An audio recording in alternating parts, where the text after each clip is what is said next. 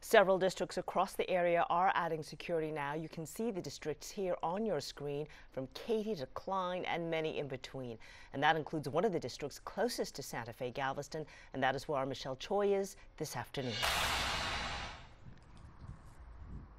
Sherman, alongside these green ribbons wrapped around palm trees in honor of those Santa Fe victims, we've also noticed a very heavy police presence today here at Ball High School. It's just one way Galveston ISD is beefing up their security measures.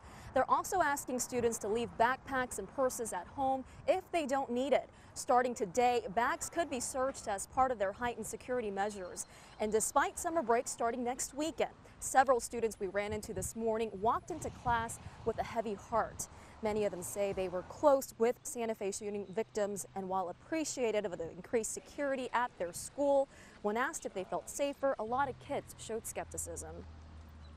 If someone really wants to go and shoot someone, they will. Nothing's gonna stop them. But I mean, they're trying, and that's what counts. People are trying to go to school and get their education, and people are scared to go to school because they don't know, who's going to be the next school shooter. Oh, we feel safe. Yeah, we know that they're going to be there if something happens. None of us are really scared, but we also have that little scariness. And those students express the unknown is what truly scares them. Now we're told Galveston ISD staff go through regular drills for emergencies, but the district still wants students and staff and parents to stay vigilant by monitoring social media posts and to immediately report any kind of threat or unusual activity. Sherman, back to you. All righty. Thank you so much, Michelle. So many heartbreaking stories from this